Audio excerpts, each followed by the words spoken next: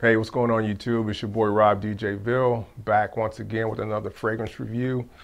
This fragrance review was actually inspired by a fellow YouTuber by the name of Sebastian.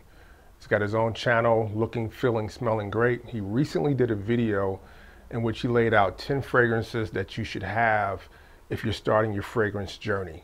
Like if you want to have these fragrances that are like your foundational cornerstone pieces to kind of build from. He gave fragrances that he suggested, and I really liked the idea. And I kind of wanted to expound on that and go a little bit further. So I'm going to actually pick different categories of fragrance and not say that you should pick every one that I list, but you could pick any one of the ones in the list and use that as a baseline to start your journey for that particular note. So let's get into it. I hope you guys enjoy it.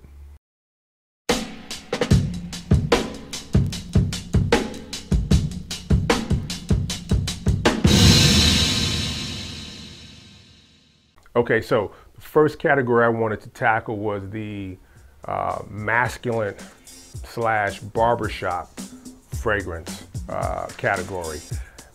This is one that I think a lot of guys, would actually enjoy.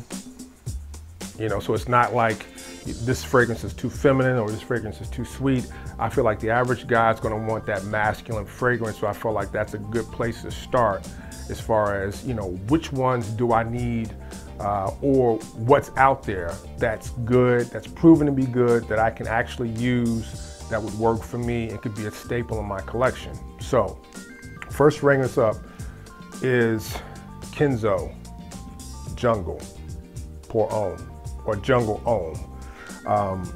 This is a really nice masculine woody fragrance. It's not actually barbershop, but it's got that really clean, fresh, aromatic vibe to it. And it's not just cedar, because cedar is like the base note of this fragrance, but you've also got cinnamon, you've got nutmeg, you've got cardamom, and some other notes. This is a little older of a fragrance. I think it came out like in 2000 or early 2000s, but it's a really nice fragrance nonetheless. And I think it would work as a masculine fragrance in your collection.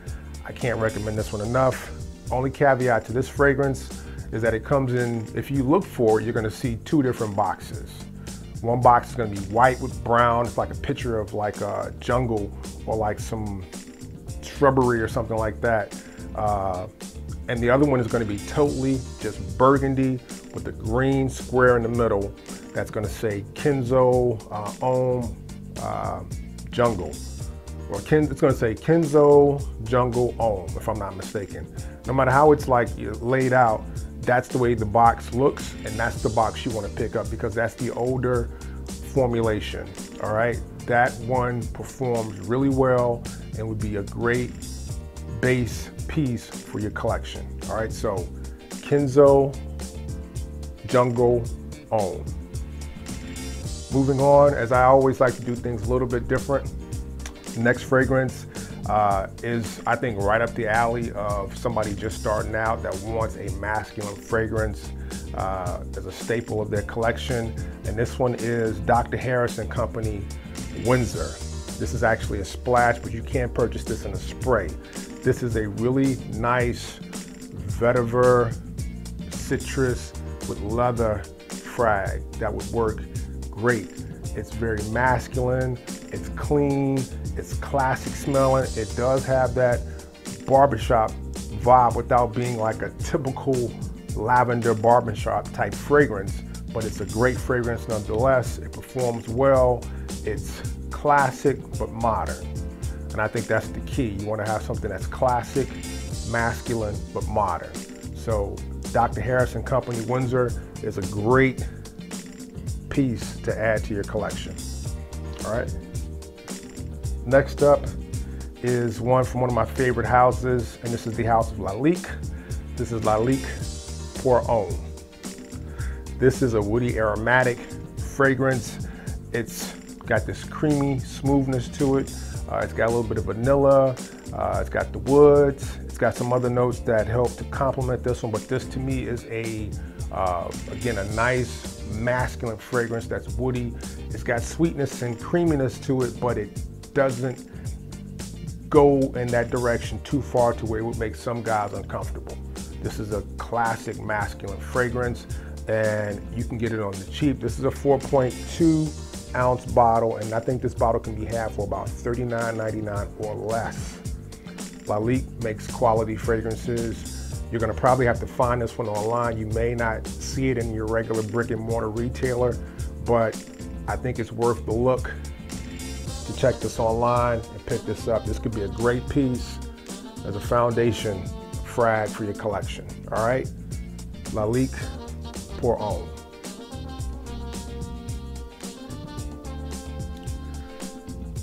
From the house of Dunhill, one of my favorite classic men's fragrances in my collection, period.